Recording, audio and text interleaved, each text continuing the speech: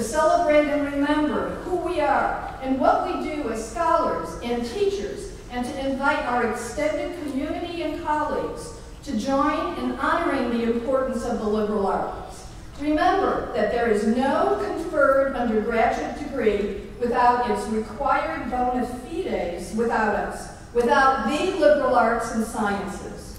Our arts and sciences courses go beyond the necessary components of a skill set that is developed and refined as part of a university general education. When I think about Professor Boeckelman's title, "Can the liberal arts save democracy?"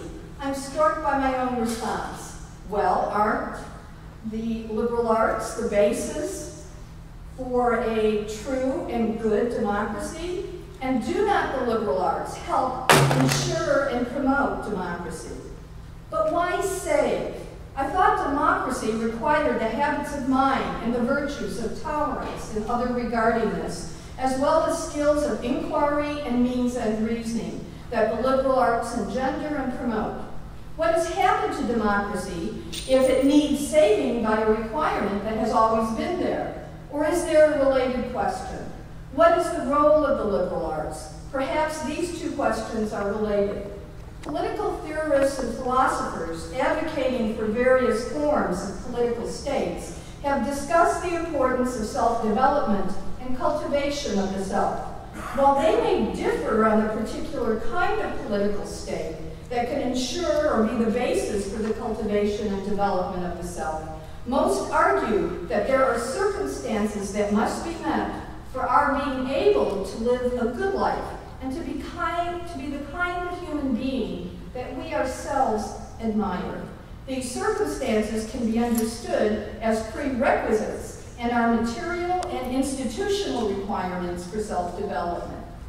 Can we agree on what these prerequisites are? Could they demonstrate the symbiotic and necessary relationship between the liberal arts and democracy, which would provide the foundation for and the ability to achieve our goals and the goals that we have for those whom we love, especially for our children? Might they be, one, a true democracy with equal respect and opportunity for all, especially educational opportunities?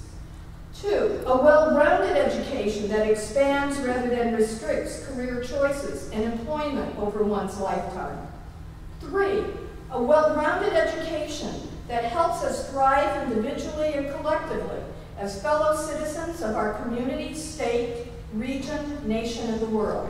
These are my questions that Professor Boeckelman has inspired. I am pleased to introduce John Hallwas, Professor Emeritus, our first annual Liberal Arts Lecture speaker, and the individual for whom this lecture series is named. He is a well-known scholar of regional history and is widely published.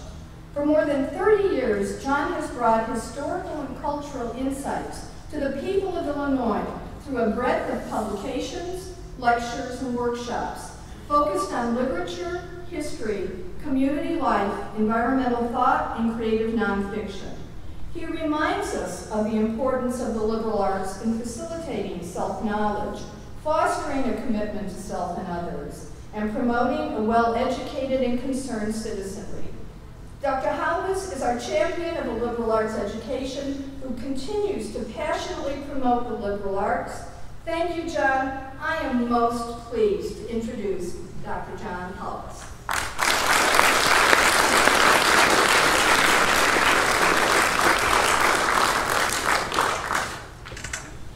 My thanks to Sue Martinelli, our talented and committed Dean of the College of Arts and Sciences, for that introduction and her insightful opening remarks. Let me say as a lead-in to comments on this year's liberal arts lecturer, that when I presented the first such lecture in 2003, I asserted that the liberal arts were under siege and in decline, and I explained why, and then strove to connect the liberal arts with our university's heritage and its mission. And indeed, all of us who were associated with any university 15 years ago knew that the liberal arts were struggling in modern culture that wanted to emphasize job training, narrow specialization, so forth, rather than broad learning for self-growth. And things have gotten worse. Throughout higher education, generally. The July 6th issue of the Chronicle of Higher Education this summer, for example, has a huge, grim article on the imminent death of the humanities, the multifaceted, multi-field liberal arts component that deals directly with understanding the complex human condition and promoting our crucial quest for wisdom and justice, for appreciation and compassion. The imminent death of the humanities. And as the leader of UCLA's, for example, Higher Education Research Institute has said in a book called The Liberal Arts in Higher Education, we are now producing, because of changes that are going on, a generation of people who are simply undereducated. And of course, most people who fall into that category are unaware of the dimensions of that shortcoming. And as I said in a speech to a WIU graduating class several years ago, people's lives are meaningful only in proportion to their awareness that there are things more important than the self or the material success and the personal acclaim that people see. Things worth caring about in an ultimate way. A culture that inspires us and a nation that unites us are two of those more important things.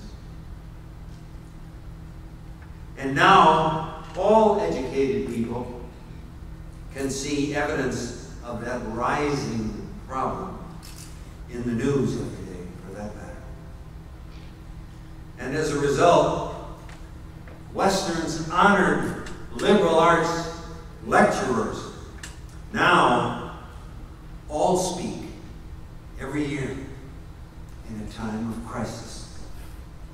It's part of a crusade, really. And with that brief commentary on what we face, let me introduce Keith Boeckelman, who chairs the Department of Political Science here. He grew up, by the way, in our own region, in nearby Quincy, and between his undergraduate and graduate study years, he was also a staff member at the Illinois House of Representatives. So he has some on-site experience with the challenges in government these days. Aside from eventually earning his doctorate at the University of Illinois, he has taught at Texas A&M University, at Louisiana State University, and at the University of North Carolina at Pembroke. In the mid-1990s, he also taught for a time at a university in Germany. He's been a professor at WIU since 1998, and among other things, he has won the College of Arts and Sciences Teaching Award. So you can expect a good talk. As I mentioned in a recent newspaper article too, partly mentioning this occasion, he's also the co-author of a fine book, one of 2 or 3 books that he's done as a matter of fact, but a fine book that is focused on Barack Obama's pre-presidential years, a book that necessarily gets into some huge, ongoing American issues. So this year's liberal arts lecturer can obviously see the deep connection between the liberal arts and our democratic society. Ladies and gentlemen, I'm pleased to present Western's 2018 Liberal Arts Lecturer, Keith Boeckelman, speaking on Can the Liberal Arts Save Democracy?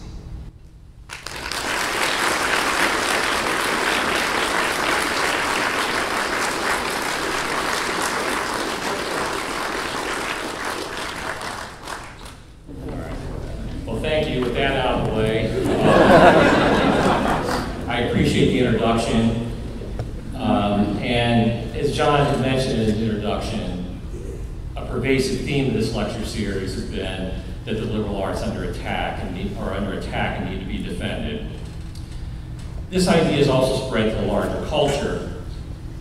This recent book by Fareed Zakaria, In Defense of the Liberal Arts, carries this message too that John mentioned. Zakaria argues the skills you learn in the liberal arts disciplines are actually more beneficial on the job market than many people believe. He quotes Drew Galpin Faust, president of Harvard, who argues that a liberal arts education prepares you for your sixth job, not your first. More recently, a study by Google analyzed hiring, firing, and promotion data among their employees. It found that the skills associated with liberal arts education were better predicting employee success than technical expertise. And you can see some of these up here. They include things like communicating and listening well, possessing insights into others, having empathy, being a good critical thinker, problem solver, and making connections across complex ideas. Other defenders of liberal arts emphasize how they contribute to the quality of one's life in a broader sense, making it richer. Later, Shore has developed a program, the Clemente course, named after the Pittsburgh Pirates outfielder and philanthropist, to teach low-income people liberal arts subjects, particularly the humanities. He argues that liberal arts enriches people both materially and socioculturally. He quotes a student who took the course who said that people are poor because they don't have the moral life of downtown. In this case, she meant Manhattan. Plays, museums, concerts, lectures, you know. Shores himself added, society has already denied them the access to the very works and ideas that bring people legitimate power in a democracy. That's why they are poor and why their parents are poor. I'm going to focus on a little bit different line of defense tonight, however, although one that's kind of anticipated by the quote I just read you. The liberal arts aren't the only thing with liberal in their name that is under attack. Liberal democracy is as well. The events of the last few years have led many to question the viability of liberal democracy, and a spate of books has appeared on this theme. Here's a sample. You can see the title is fairly ominous. The book argues that democratic norms, such as the commitment to freedom of the press, or the belief in free and fair elections, where everyone accepts the outcomes, are under fire. Then there's this one that argues that the public's belief in democracy was eroded, especially among the young. Another concern is because politics is often tribal, democracy tends to enable hostility and persecution of people who are outside one's group. And this is just a few examples. Really, it's just Harvard and Yale. I could spend the whole night on the books talking about the crisis of democracy right now. But a common theme in these books is that liberal democracy, with its concerns about rights, such as freedom of speech, or freedom of the press, or the rights of minorities, is looking out to populist democracy. In a populist democracy, the people rule with fewer checks on their passions and emotions, and there's less concern with minority rights. I want to be clear then that I'm using the term liberal in its traditional sense related to individual liberty, rather than its contemporary ideological sense. Well, so what? A lot of things are under attack. Do the liberal arts and liberal democracy have anything else in common, linking them together? Many of America's leading intellectuals believe that they do. Martha Nussbaum at the University of Chicago argues that young people need a liberal arts education to, quote, inform themselves about the issues they will address as voters. Andrew Delbanco of Columbia University views the liberal arts as a, quote, rehearsal space for democracy. What he means by that is it can help us practice debating contentious issues with civility and respect. It can teach us to transcend our passions, help us think through difficult questions, and lead us to change our minds when that's necessary. I started my career with similar beliefs to those of Nussbaum and Del Banco, that the liberal arts can nurture liberal democracy. I haven't lost that belief, but it has been tested. Along the way, these questions have led me to try to conduct my own research involving students here at Western concerning how the liberal arts curriculum can nurture liberal democracy. And I'll say a little bit more about those experiments later. I defined liberal democracy already, but defining liberal arts is a little trickier. I don't want to do so in terms of list disciplines, but let me touch on a couple of characteristics that will be relevant to my later argument. First, the liberal arts are tied to writing, analysis, and thinking. Writing in particular is central to Fareed Zakaria's defense of the liberal arts that I mentioned earlier, because it's so closely connected to thinking. Second, the liberal arts involves a style of learning where you have extensive faculty-student and student-to-student engagement. There's an emphasis on discussion and participation, which are clearly democratic concerns as well. I think the debate we were having last spring between the Student Government Association and the Faculty Senate about whether it's appropriate to grade for class participation. The liberal arts tradition, at least as I see it, implies that direct participation in one's learning is critical. Historically, the liberal arts and democracy merged together in ancient Greece, especially Athens. But they really came together in the Enlightenment era. In fact, in many ways, modern liberal democracy is a creature of the Enlightenment, with its belief in science, reasoning, and the use of evidence to make decisions. French President Emmanuel Macomb expressed the Enlightenment view in a speech to Congress in April. Without reason, without truth, there is no real democracy, because democracy is about true choices and rational decisions. The Enlightenment view sees debate and conversation rather than decree as the way to solve problems. The Enlightenment ideal is a cosmopolitan ideal because it encourages information from as many sources and views as possible. So I think it's pretty easy to see how the liberal arts would nurture an Enlightenment view of liberal democracy. A liberal arts education should teach people to reason, defend their views in debate, and use the scientific method. It should help them evaluate arguments and assess input from a variety of sources. It should help them understand the diverse views of a wide variety of people, living and dead, in their own countries and throughout the world. It's the opposite of Twitter. It's not surprising then that Thomas Jefferson, Mr. Enlightenment, and perhaps our most liberal arts president, explicitly linked education and liberal democracy. Despite his famous skepticism about the value degrees of art history, which he later kind of retracted, I think that President Obama is another of our most liberal artsy presidents. His first inaugural address seemed to exemplify Enlightenment notions of liberal democracy, resting on liberal arts principles. And here are a few quotes.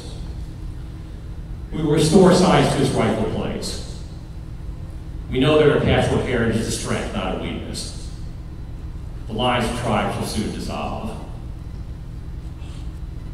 Okay, well that didn't quite pan out the way you expected. We're going to revisit President Obama's views later, but for now we're going to focus on someone far less interesting, me. When I became a professor, even before I had Enlightenment ideals about the role of liberal arts and liberal democracy. I believe that if we can educate people to reason about problems and think about facts, we'd have a better liberal democracy. I believe that scientific reasoning, although I wasn't always quite sure political science was a science, but we'll just leave that there. I believe in cosmopolitan ideals and diversity, but also that people can reach consensus through reason and conversation. My experience and exposure to scholarship showed me it was more complicated. Things didn't pan out quite the way I expected either. So maybe I was a little naive. Years ago, in my first tenure track job, I taught a class called Ethics and Public Policy. In this class, we started off the semester by learning about some of the basic ethical theories. So we covered utilitarianism, the idea the greatest good for the greatest number, Rawlsian egalitarianism, notion society should do their best for the worst off person, notion libertarianism, the concept that we should maximize individual freedom, and communitarianism, which is a little bit hard to explain in a soundbite, but essentially includes the idea of looking at societal stories and narratives to understand ethical behavior. Then we applied these ideas to some of the major issues of the day. I assumed that if I exposed students to these different perspectives, it would open up their minds to different ways of thinking about policy, and they might change their views. What really happened is the various theories gave them ammunition to justify what they already believed in the first place. I liked teaching the class a lot, but I found this troubling. I taught a similar class at Western a few times and experienced a similar dynamic, but I was a little bit more prepared for it now. And I also tried to expose students to a more scientific view or perspective on ethics. In doing so, I stumbled on the idea of motivated reasoning. This concept casts doubt on the ability of citizens to deliberate or make decisions in a reasoned way. The motivated reasoning research suggests that people don't make decisions about policies and public policy by thinking them through or weighing out the pros and cons. Instead, they develop their preferences based on emotions, intuition, and group identification, and use reason to justify them. An analogy developed by the social scientist Jonathan Haidt is that reason is the press secretary for the emotions. So in other words, we have an emotional reaction to things, and we make most of our political decisions and policies based on emotions, then our reason explains why we believe what we do. So we resist letting go of what we already believe. To me, this is the crux of the problem from a democracy standpoint. If no one changes their minds, it's really hard to see how the country addresses policy problems effectively or engages in any kind of productive debate. Now, I'm not saying that everyone should constantly be flip-flopping or not have principles. I'm not saying that at all. But I do agree with this quote from Diana Hess and Paula McAvoy in their book, The Political Classroom, that there is an educational and democratic value in considering the question, could I be wrong? Fundamentally, for liberal democracy to work, people should be open-minded enough to change their views when the evidence warrants it. So when I discuss my experiments and quasi-experiments later, the key thing I will be analyzing is the conditions that lead people to change their minds. Open-mindedness is even more fundamental, however, in the sense that it relates to a willingness to grant rights and voice to people we disagree with, something that populist democracy fails to do. I should also say that people do change their minds on political questions all the time, as many examples I'm going to talk about in a minute will show. It's just they don't necessarily change their minds based on reason and fact. Our emotions come up with whatever position we have on something, then reason has to explain it. There are a lot of examples of this, so let's take the economy. So this chart here essentially shows Democratic and Republican views of the economy during various presidencies. So the blue line is Democratic views, the red line is Republican views. And you can see what I'm about to argue doesn't really apply during the Clinton administration so much, although for a reason I'm not completely sure of, but certainly during the George W. Bush administration, the Obama administration, and you can see on the ends that it also applied during the George H.W. Bush administration and the early days of the Trump administration. So what's essentially happening here is that people change their views of the economy based on who's in office. You can see right around the election there's this sudden switch where they kind of cross streams a little bit, and then if there's a Republican president, Republicans think things are going great, and Democrats vice versa. So, essentially people are not directly assessing reality or looking at facts, they're looking at cues from their leaders or who's in charge and whether they believe in them or not. Now, some examples of how emotion and intuition override reason are kind of charming. For example, people who vote in schools are more likely to support school funding. Others are wacky. One study found that shark attacks on the New Jersey shore in the summer of 1916 cost Woodrow Wilson, the incumbent president, about 10% of the vote we would have otherwise gotten in beach towns in the election the following fall. So in other words, people were blaming these shark attacks on the president, punishing him because there were shark attacks, which of course he has no control. Cities where teams win sports championships are more likely to support the party in power in upcoming elections. So if you add all this up, it turns out many people, including Thomas Jefferson and Emmanuel Macron and Barack Obama and Martin Nussbaum and Anthony Del Banco and me expect liberal democracy to work is kind of troubling. People don't use enlightenment ideals of reasoning. Thomas Jefferson himself did when he engaged in motivated reasoning about race. People don't want to debate and test their ideas. They want to reinforce what they and their group already believe. In one experiment, people were offered different amounts of money to read studies they either agreed with or disagreed with. Most people gave them a chance to earn more money by reading a study they disagreed with, and instead took less money to read a study they agreed with. This dynamic is especially pernicious due to polarization. In the contemporary United States, as well as other parts of the world, the other party is currently viewed not as people who disagree with on issues and reason with. Instead, they're an enemy that must be crushed. The liberal democratic ideal of reasoned debate leading to better policies is hard to realize in these circumstances. So, liberal arts education to the rescue, right? At least part of what liberal education is doing is helping people reason better, right?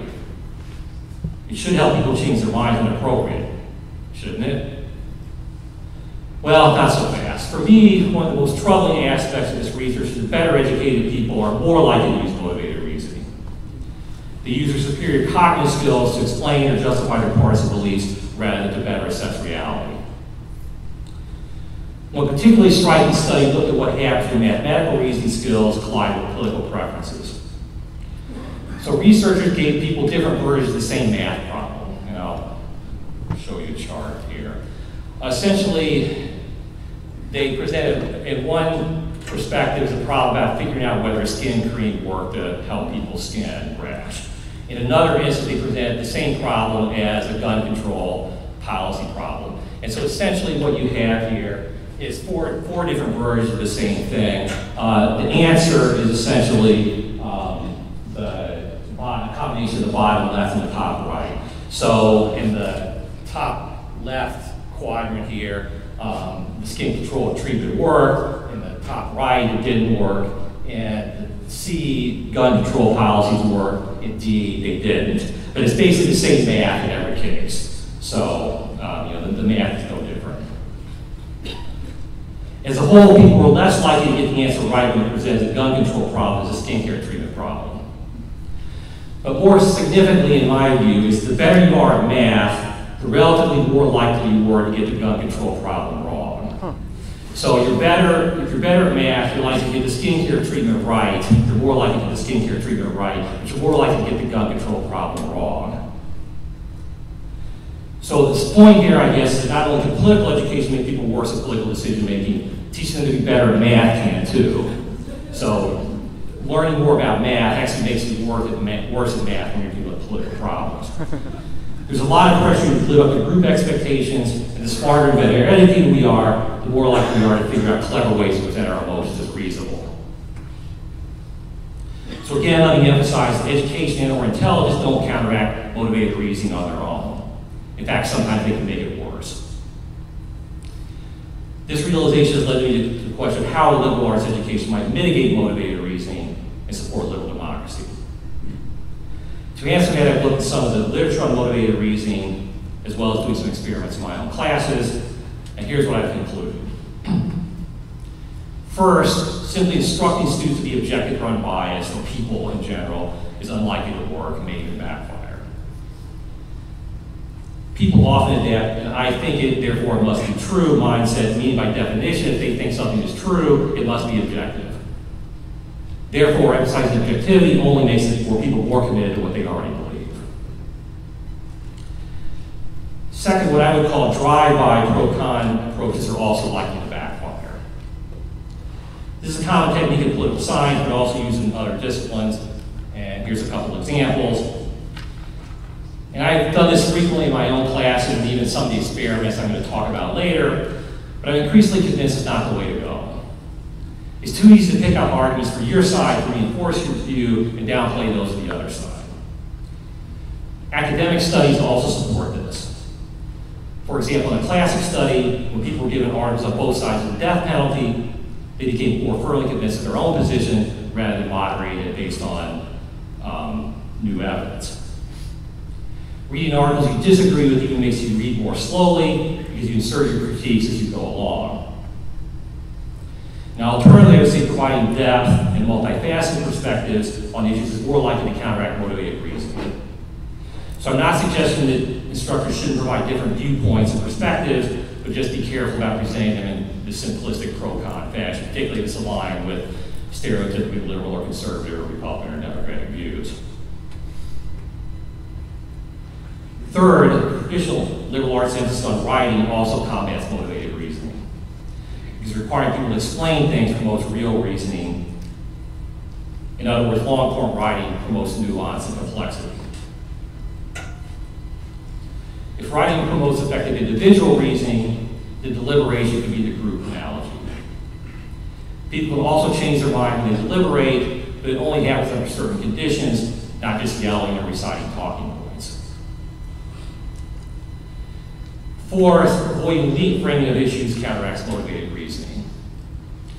There's a lot of evidence that people's views on issues comes from their group identification and cues from leaders, again, rather than reasoning through questions. And one example of this might be the climate change and global warming issue. So this slide shows Republican and Democratic views 20 years ago and today. As you can see, 20 years ago they were pretty close. About half believed that global warming was happening. But since that time, there's been a complete polarization. There's a much larger gap.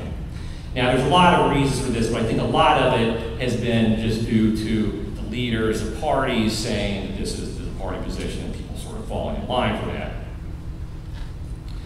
So I've done some experience in my own classes to try to assess the effects of these last two issues, deliberation and elite framing. So let's start with elite framing. I've always liked to assign articles and books by politicians. I felt that they give students more access to the real world, but I've begun to worry that it may be a mistake given the motivated reasoning literature. Material that comes from easily identifiable partisan or ideological sources may inhibit students' willingness to accept factual information or to change their minds. So in the fall of 2016 and fall of 2017, I did a study to see how elite framing of issues affected students' willingness to change their minds. Each time I was teaching two sections of American government. Early in the semester, students in both sections were given a survey about their position on gun control, and I also asked them who they would or did support for President 2016 election. Later in the term, students were assigned pro and con readings on gun control, which we then discussed in class. In the control group, the articles were labeled with a real, relatively low profile officer, so no one really knew who they were. In the experimental group, the anti-gun control article was labeled with Donald Trump as the author, and the pro-gun control article had Hillary Clinton as the author. Now, thinking back on this, I really wanted to mess up, I would have switched that, but so students wrote a brief reaction to the arguments in the readings, then discussed them. After doing so, they were given a follow-up survey about gun control. Now, the results surprised me a little bit in the context of the motivated reasoning literature I referred to earlier.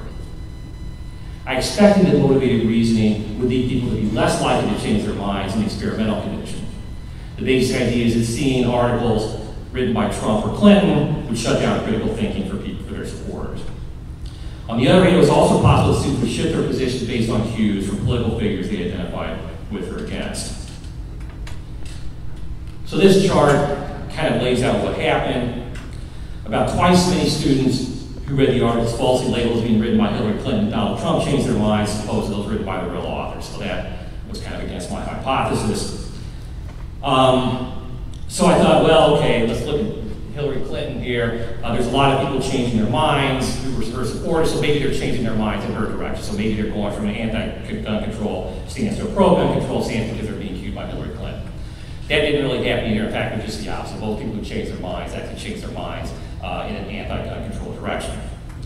So you may not be surprised to hear this has not been published yet, and none of my hypotheses seem to work. What's kind of hiding in the weeds here is that I think motivated reasoning is not intractable, particularly when students are exposed to techniques of liberal arts education, such as reading, writing, discussion, all these things that we're trying to promote. So it's possible that some of the research I cited earlier is too negative regarding the likelihood of people changing their minds based on evidence, at least at this age, but especially again when they are exposed to the techniques of liberal arts education. I did another experiment in the spring of 16 dealing with deliberation.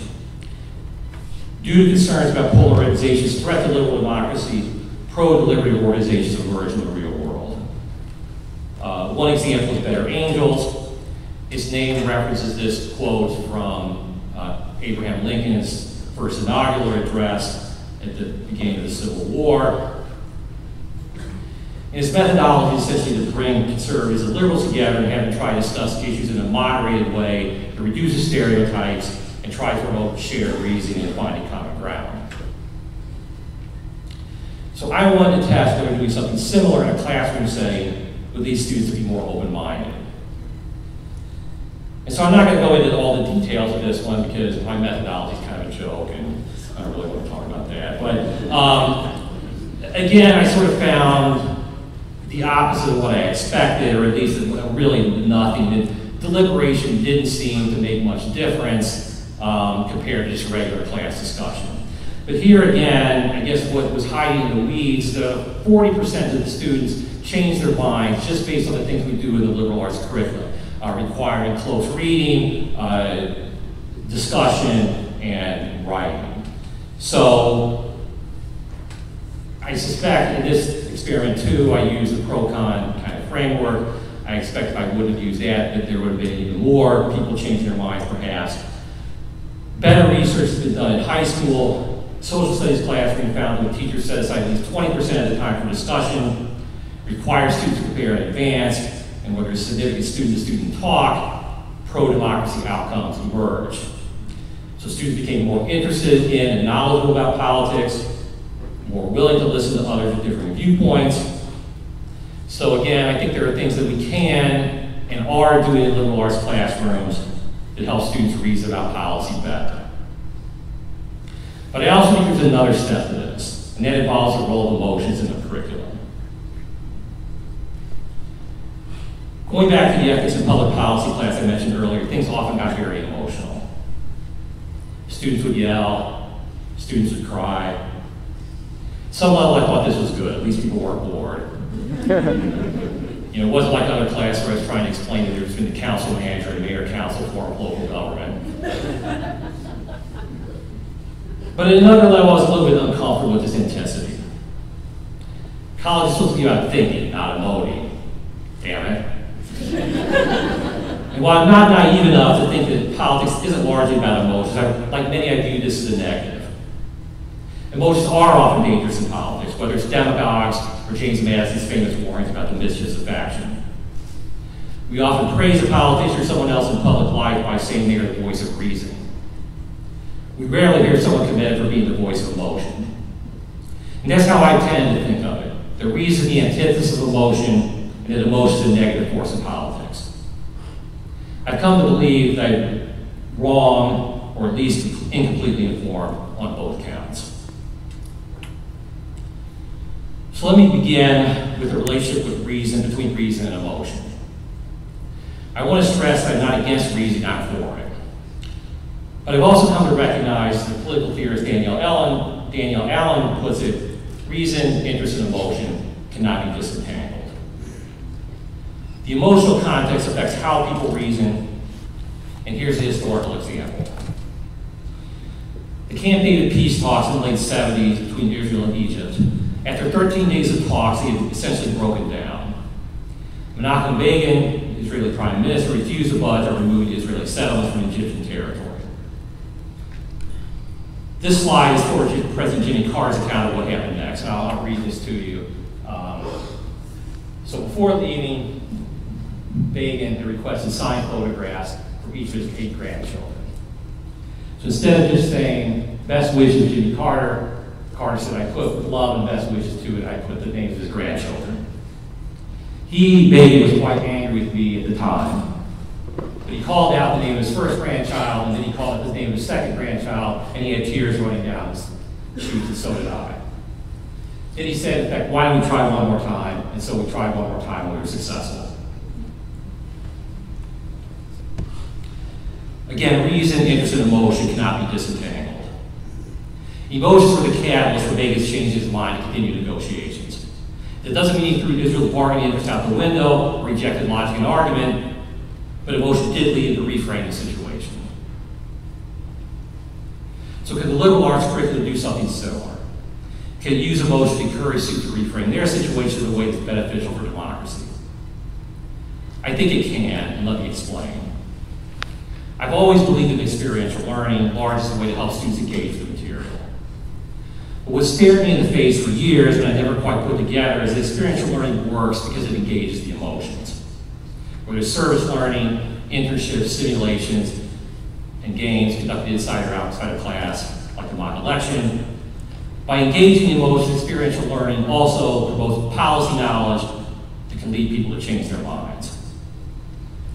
As one example, a study in Hungary found that playing a game took the perspective of an 18-year-old Roma boy led to significant and lasting reduction in prejudice, not only against the Roma, but also with respect to other stigmatized groups, such as refugees.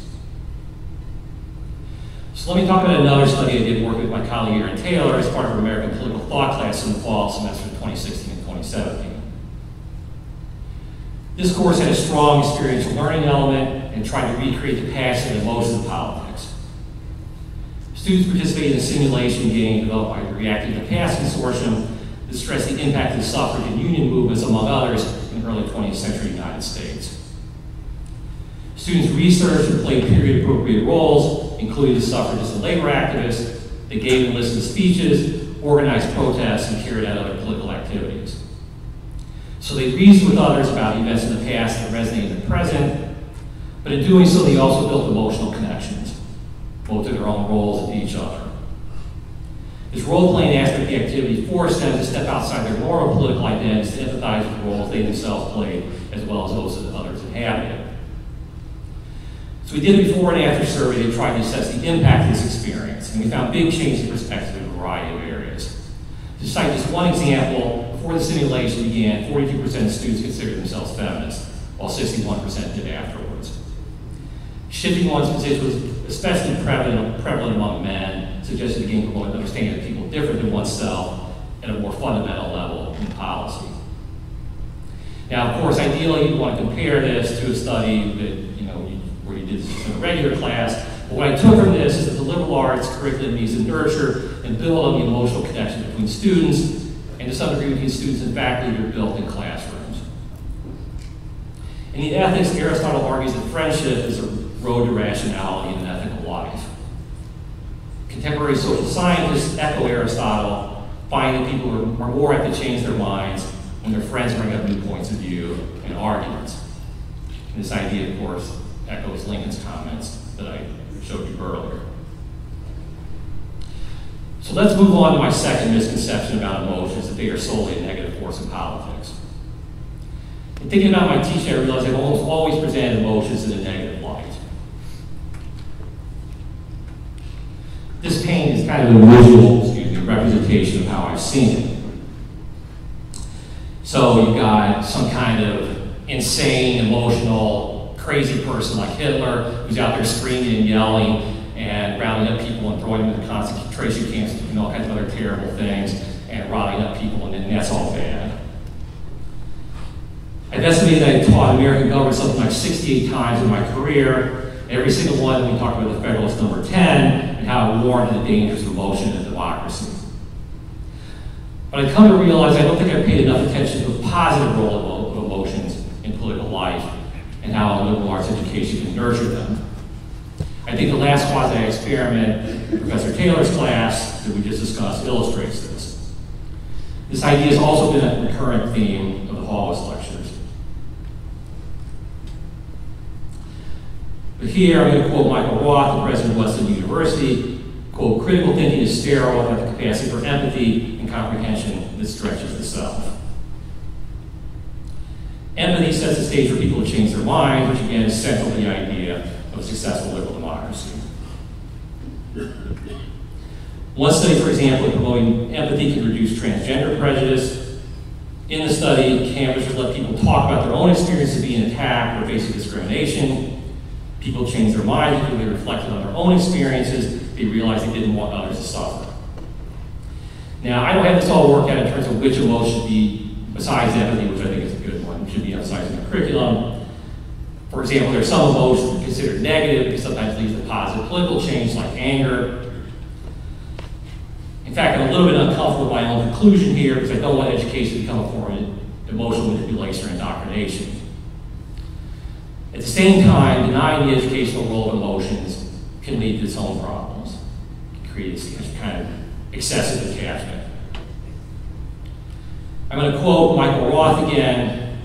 He writes, "The inquirer is taken the guise as a sophisticated and often ironic spectator rather than a messy participant in ongoing experiments or the reverent beholder of great cultural achievements. Liberal arts teachers should be guides, not judges, to help students learn to add value, not just criticize." What he's saying here, I think, is that while critical thinking should be nurtured, emotional engagement is key to cultivating the kind of person who will be a good citizen in a democracy. So to summarize so far, many of the techniques of liberal arts education do seem to help in overcoming motivated reasoning, particularly critical thinking, critical reading, writing, and discussion, as do tools such as scientific method and logical reasoning. We also need to think more about the emotional conditions that lead people to use these techniques effectively when reasoning about real-world controversies. That's one of the lessons of the math problem experiment I discussed earlier. It's not just a matter of teaching people math, but teaching them how to find the right answer when it works against their pre-existing commitments.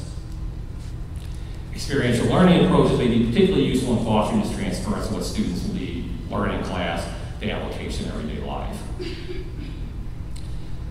Let me touch on a few other curricular concerns. There's some evidence that explicitly covering the role of emotions in politics can mitigate the negative effects of emotional appeals. Another study shows that curricular breadth can counteract motivated reasoning. This study argues that high schools do a better job of moderating political opinions than colleges do because the latter has a more specialized curriculum. This obviously has important implications for general education. So a part of me wants to stop here. You may want that too. But there's another issue that needs to be addressed, whether liberal democracy is worth saving. That's been my underlying assumption, of course, but is it correct? Is it time for liberal democracy to go the way of communism or fascism, its once contemporaries and competitors, as governing systems that now appear to have faded away? The journalist and academic Stephen Kinzer, writing at the 2016 election, makes the extreme case of liberal democracy has had its day. He writes, "Democracy is a retreat around the world. Today's cry of protest is a rejection of the Enlightenment. Voters are making it clear they want to be ruled with a strong hand, not rule themselves. And the primates instinctively prefer a strong chief that protects the tribe, or return tribe members to do the chief's bidding." Well, I think that's kind of overstating the case myself. For a number of reasons. Just to cite one, polls show that America's desire for a strong leader has fallen since the 2016 election. Still, as alluded to in the beginning, it's increasingly clear that the public's commitment to liberal democratic ideas is pretty shallow, and largely stems from the apparent economic benefits that seem to be associated with liberal democracy. It's not freedom of speech or minority rights that people crave, unfortunately, in my view, but the economic growth that seems to be associated with liberal democracy. But I'm an independent liberal democracy. Irony alert, in doing so, I'm probably engaging my own form of motivated reasoning. It's likely that my own emotional commitments to liberal democracy, rather than a priori analysis, costs and benefits, are what's driving me. But I'm okay with that. With that out of the way, to start with, liberal democracies tend to do better on utilitarian measures such as health, income, and life expectancy. They have higher rates of economic growth, fewer wars and genocides, have healthier and better educated citizens, and virtually no famines.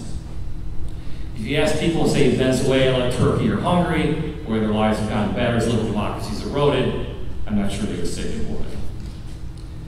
But moving beyond the utilitarian, and contrary to reports of widespread disdain for liberal democracy among the young, I found a strong commitment to liberal democracy and a better functioning liberal democracy among my students.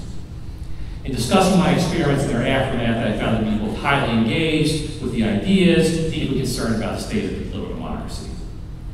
They haven't rejected the ideas of liberal democracy, but they want something better, regardless of their party or what candidate they favor.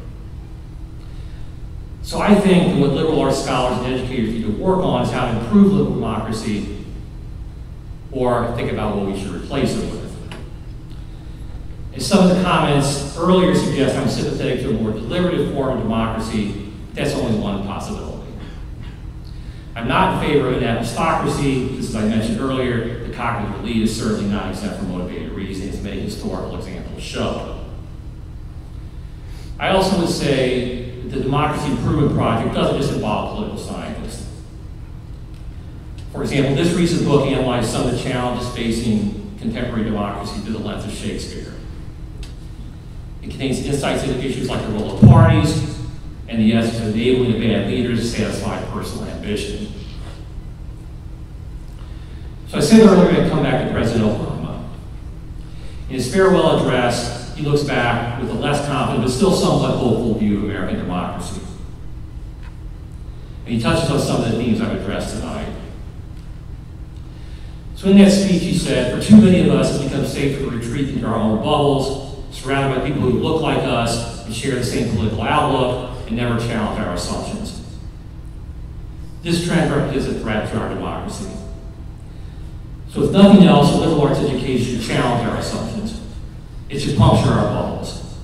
But again, it's more likely to do so if we attend to the emotional conditions that allow people to have their bubbles punctured. So I'd like to close, and I really will this time, by returning to the question that gave this lecture's title: can the liberal arts save democracy? Certainly not on their own, but the liberal arts can nurture democracy. As John mentioned, years ago I taught an exchange program at the University of Fort Reese, Germany. In talking to some of the faculty there, I found that the liberal arts disciplines were the ones that were the most corrupted under authoritarian rule. So maybe I should say that the liberal arts and liberal democracy nurture each other. Obtaining a liberal arts education and living in a liberal democracy are incredibly valuable things that make it easy to take for granted. I believe we can pass both on to the next generation. When I came to Western 20 years ago, I thought this was the best place for me to do that, to pass on liberal democracy and a liberal arts education. I hope that my colleagues and I at college can do this vital work. Let me conclude with a few thank yous. Thank you, John, for starting this lecture series and for keeping it going. Thank you, Dean Sue, for your unwavering commitment to the liberal arts. I'd like to thank my department for their support throughout this. John Cooley and Julia Alvarez in particular for nominating me. I'd like to thank Sharon Nye for all the work she's done to organize this, but also to deal with my neurosis of putting this together. So thank you for sharing. And thank you, Sarah, my wife, for all your support during this and being the sounding board for me.